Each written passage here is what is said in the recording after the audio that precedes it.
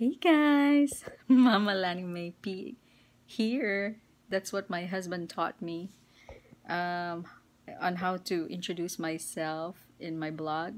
And so today I'm gonna be talking about the blessings that I got since 2019 up to now. I know for others they might think like, oh, it's pandemic and here's this woman talking about lots of positive things. Well, every story is unique. So mine is totally different from yours, and so here are my blessings. So let's start for 2019. So last year I met my husband. Um, when did I meet you? End of April. End of April. Do we have to discuss how we met? I don't know, it's up to you. It's a secret for now. Secret. But honestly, I prayed for my husband because I thought I'm not gonna get married, I'm not gonna have my own family. And so I asked the most powerful, I mean, I asked God for help. So, and He gave me Cody. So I'm very thankful and I feel very blessed for, giving me Cody as my husband and the father to my son. Jump the gun there. And then I graduated on June 27th last year. I graduated Gerontology. So, Gerontology is all about, babe, can you help me?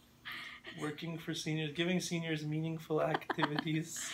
Yes. In fact, I work in Victorian Order of Nurses as an activity aide, and what we do is we go to the different houses of different clients and we give one-to-one activities for them. And yeah, it's very rewarding and I miss my job. And then what else, babe? In July I applied for in July of last year I applied for my Canadian citizenship, and that was, for me, I don't like paperworks, and I'm very lucky that my husband has helped me explaining some of the, especially the difficult terms on the paperworks. And yeah, finally it's done. And then I always say, and then in August of last year, we found out that I was pregnant to our beautiful boy, and I was very surprised when I couldn't believe it, because that time I felt like I was always exhausted, and every time I come home from work I would love to sleep on the couch all the time, like I'm always losing my energy. Because yeah, I think that was one of the symptoms that somebody's pregnant. And I'm very happy, we're very happy that yeah, we found out that I was pregnant, although I was really surprised, very surprised. But it is a he is a blessing.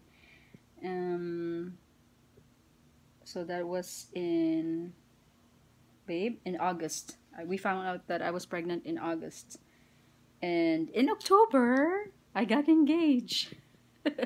So a lot of things last year and this year that really happened so fast.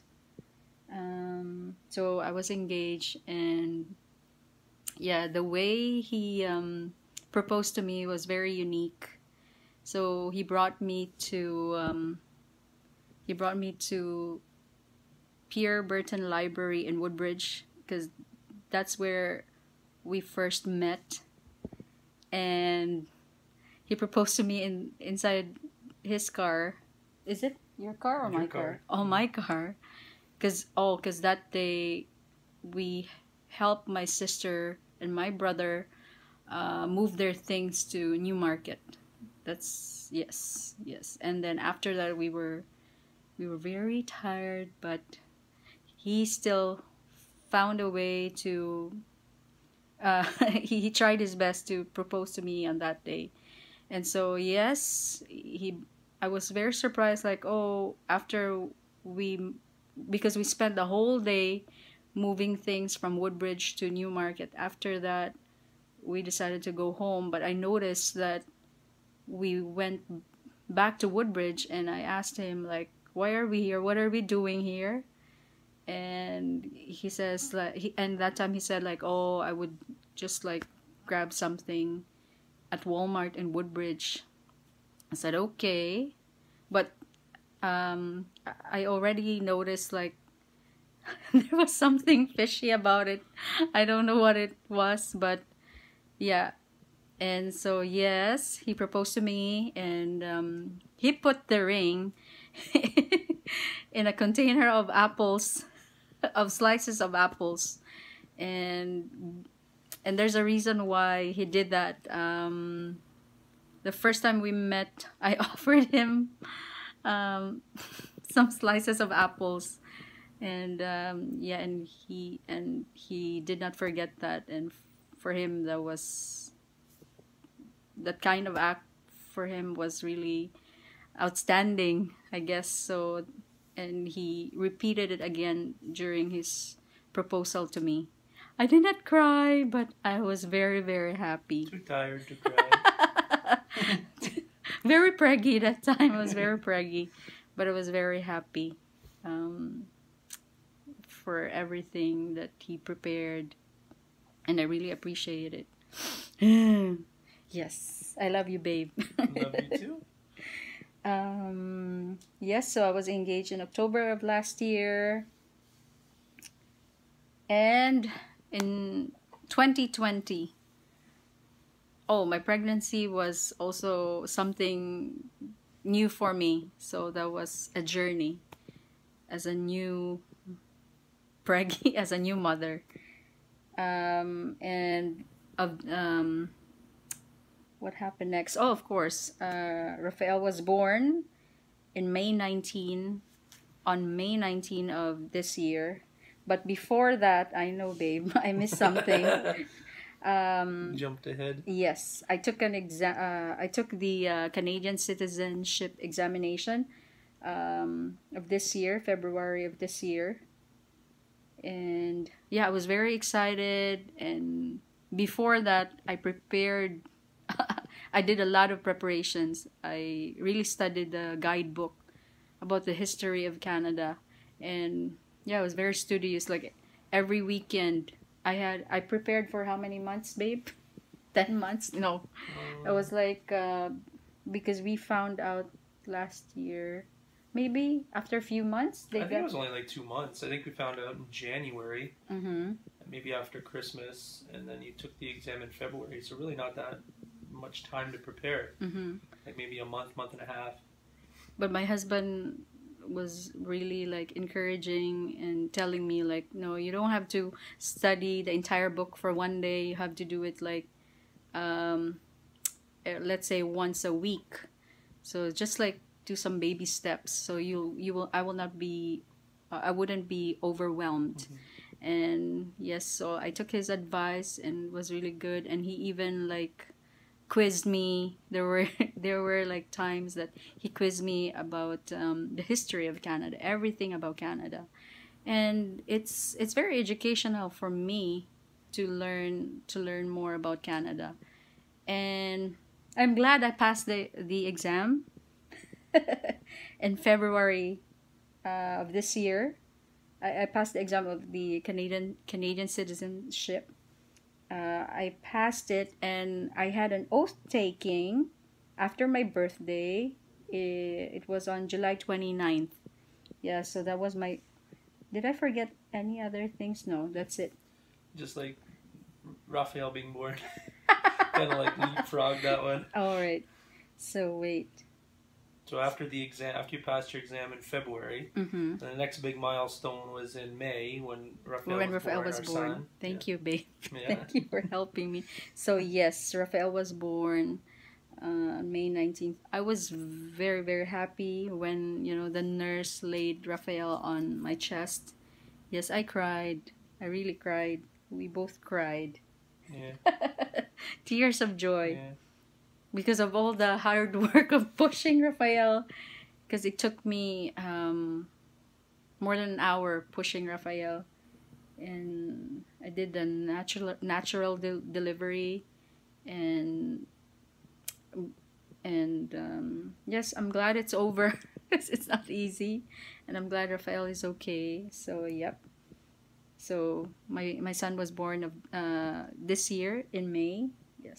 So it is a wonderful blessing for us, and of course, so to our families as well. And babe, the citizenship. So I did my oath taking on July of this year, July 29th, 2020. So the oath taking was done online, and Zoom. yes, through Zoom. So that's an app, right? Yeah. Um, and what happened? It was very awkward. Yes, but I wanna share to you that my husband was very supportive to me. That time he was very excited to me that finally I am already like a citizen, a Canadian citizen. And yes, it's so awkward doing it online. I've never done oath taking online, so that was a new experience. And but I'm glad that finally I have completed the oath taking, and now I'm a Canadian citizenship. I mean, I'm a Canadian citizen, not sorry about the mistake. And finally, I'm now a Canadian citizen. What else, babe? Oh, actually, during the oath taking, you had to um, use the French words. Remember? Yeah, you have to say the oath in English and French. Oh, because Canada is bilingual, right? Mm-hmm. And so, yeah, that was like funny, but because I am not so sure if I'm saying the French words correctly, right? So I'm very not comfortable, but of course you still have to do your best. And we were told that even if you don't say it properly, doesn't mean that you will not be a Canadian citizen. So yeah, so that was like again a unique experience. And the the last thing that I wanted to discuss in this blog is our wedding. Yes, we got married this year on August 29th, 2020 in Woodbridge. But promise, we only had a small number of guests because we were saving. Saving. And aside from that, we were also worried about, the health of our loved ones. And but even if it was a small wedding, there was a lot of preparation. Yes. Many things to prepare. Yes, such as many expenses. But my wedding dress is very cheap.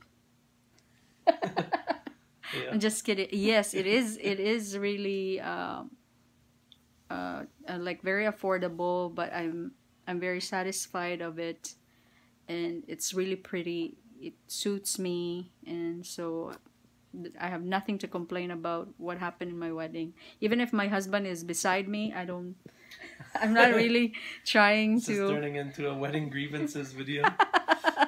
No, it's not. No, it's a beautiful wedding. Mm. I wish I could share to you the video of our wedding. Yes, it's a dream come true wedding. Because we held it in Woodbridge. There is this it's on a hilltop. McMichael. Yes, in McMichael. Yeah, in McMichael Art Gallery. So beside the hilltop, there's the gallery.